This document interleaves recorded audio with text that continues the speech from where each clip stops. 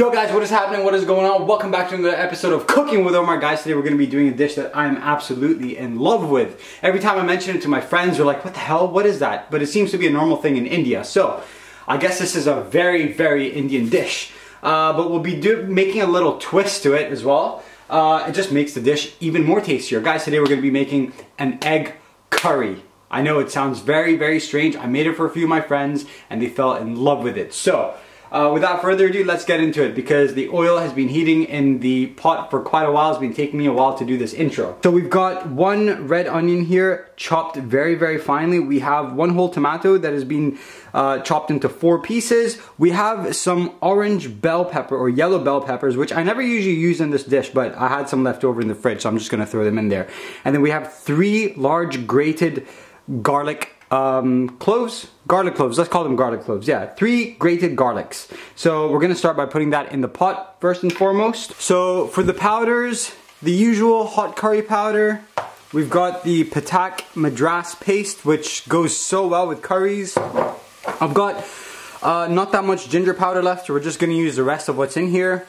We have red chili powder and we have turmeric. So this is usually the ingredients that I use for all of my curries.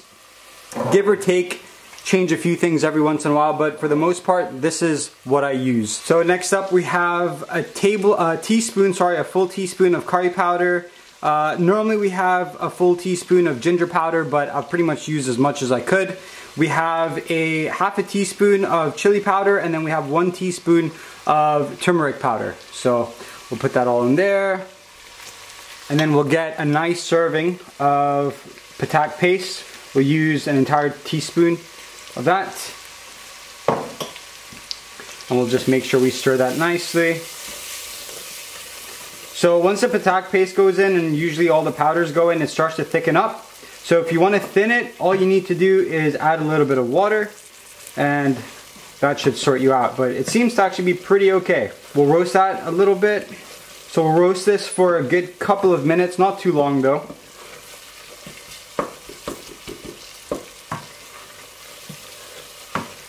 So I'm gonna squeeze just half a lemon in there just to get it a little bit limey.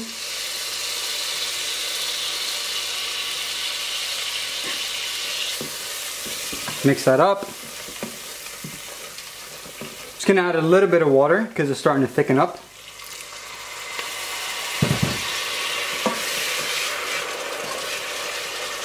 There we go. Very nice. Alright guys, so I've taken the pot off of the stove, let that cool down a little bit. So what we're going to do next is I've already half boiled these potatoes. I actually did them this morning, and I boiled 4 eggs and I've cut them in half. I usually have more than 4 eggs, but that's all I have left. So we're going to use a bit more potatoes just to fill up the curry. But yeah, so we've got 4 boiled eggs, and then we have, I think I used 3 large potatoes and then 1 small one. So yeah, these have been sitting since the morning. So what we're gonna do now is we're gonna add these into the masala, and we're just gonna roast the eggs and the potatoes in the masala just so they can pretty much soak up all that flavor. Put that back on the heat, turn that up to like a 6, and look at that. We actually aren't even going to be mashing this. Normally I mash the onions and the garlic, but it's actually quite nice. I've finally chopped the onions so they don't need mashing up. And then I've already grated the garlic. So we'll get our eggs, we'll just add them. I don't normally like yolk, but I'll put it in there today. Don't want to waste food. And then we'll get the potatoes. We'll just add the potatoes as well. And we're just gonna start mixing that nicely. You just want to try and not break the eggs or the potatoes, so don't be too rough on them. So add a little bit more water. You don't want to go too crazy with the water. Just a little bit of water makes such a huge difference.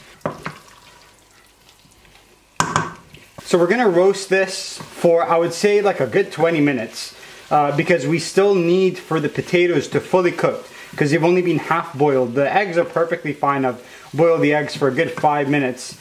And they turned out fantastic. So this is mostly to finish cooking up the potatoes. And every once in a while, I'll just add a bit of water if it starts getting too dry. So as you can see, I've been adding a little bit of water every now and then, and it's turning into a nice more thicker masala. It was quite dry at the beginning, but now it's turning to be quite nice. But we're not done yet. This isn't over. There's a little bit of a secret ingredient that we're gonna add in about 10 minutes. I've been roasting this for a very good like 6-7 minutes. So we'll give it another 10 minutes and then we'll add the next secret ingredient, which is gonna bring this all together. All right, so the next part is we're gonna be adding some coconut milk. This is just Morrison's own coconut milk. And we're just gonna add the entire thing into the dish. Doesn't want to, oh, there we go. Perfect. And now we're gonna just mix that all up like that.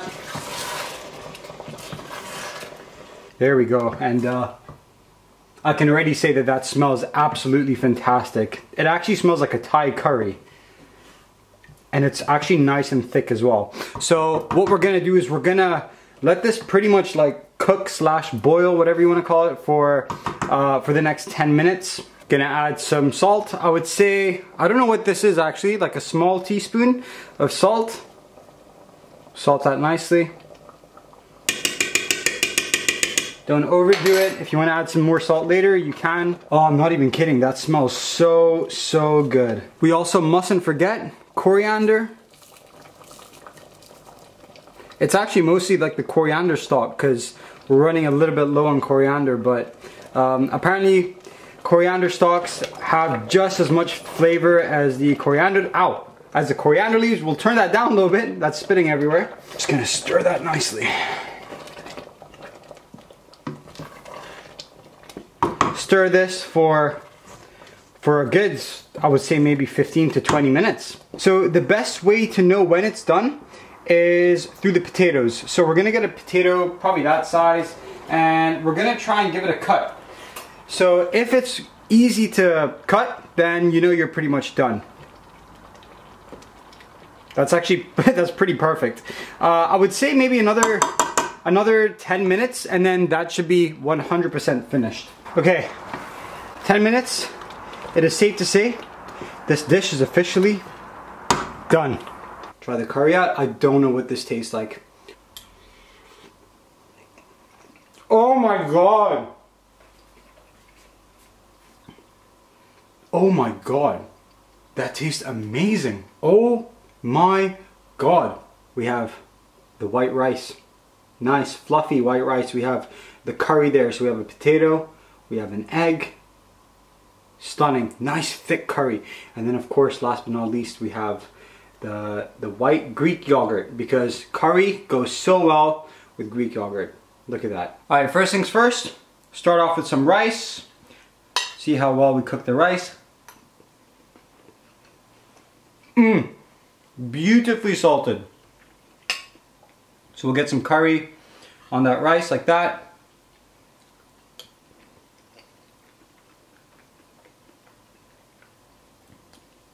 That is so nice.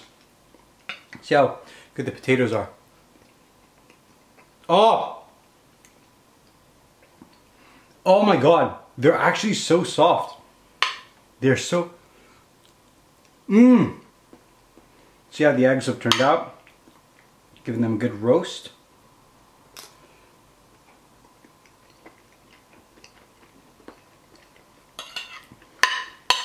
Beautiful. We'll get some yogurt. We'll get some potato, some egg, and then some rice.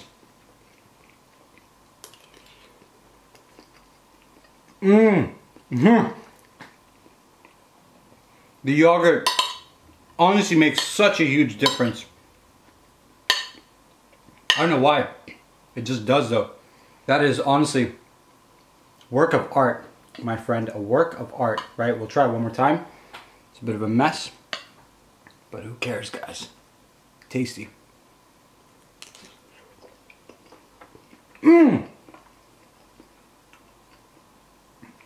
Honestly, that is so good.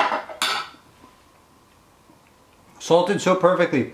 I don't know, it might just be because I don't really like salt in general, so even a little bit for me is just so strong. My mother likes a lot of salt, but I'm not a huge fan. The potato, so beautifully soft, really, really nice. The eggs have pretty much soaked up all that curry flavor. The curry is nice and thick. The rice nice and fluffy, beautifully salted as well. It's not even that spicy, to be honest. Lots and lots and lots of flavor in there, which is exactly what I was going for. So yeah, I hope you enjoyed that, and make sure you give it a try. Might sound strange, but it's really beautiful. Enjoy.